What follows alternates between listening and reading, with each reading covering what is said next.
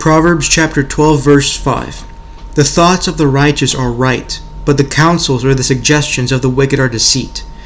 Note, the word of God is a discerner of the thoughts and intents of the heart, and judges them. We mistake if we imagine that thoughts are free. No, they are under the divine cognizance, and therefore under the divine command. We ought to be observers of the thoughts and intents of our own hearts, and to judge of ourselves by them, for they are the firstborn of the soul, that have most of its image undisguised. Right thoughts are a righteous man's best evidences, as nothing more certainly proves a man wicked than wicked contrivances and designs.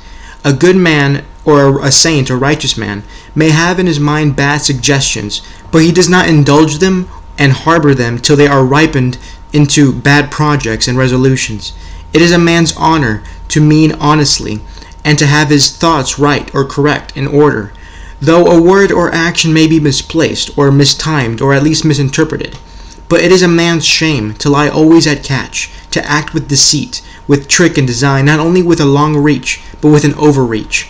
So if one has a wicked thought, because sometimes that is inevitable and uncontrollable, but sometimes if a wicked thought, or aka temptation, comes through your thoughts, take it captive to the obedience of Christ. There's a difference between you take a certain thought captive and you embrace and indulge in that certain thought. If you embrace it, of course you're guilty. If you take it captive, then you are under obedience. Now for verse 6. The words of the wicked are to lie in wait for blood, but the mouth of the upright shall deliver them. So, in the foregoing verse, the previous verse, the thoughts of the wicked and righteous were compared. Here their words, and those are as the abundance of the heart is. Wicked people speak mischief to their neighbors, and wicked indeed those are whose words are to lie in wait for blood. Their tongues are swords to those that stand in their way, to good men or saints or righteous men whom they hate and persecute. So see an instance in Luke.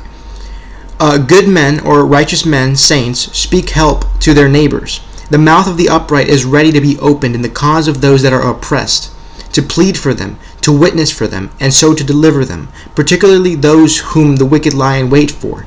And this doesn't just mean towards neighbors, it could also mean towards yourself. A man may sometimes do a very good work with one good word.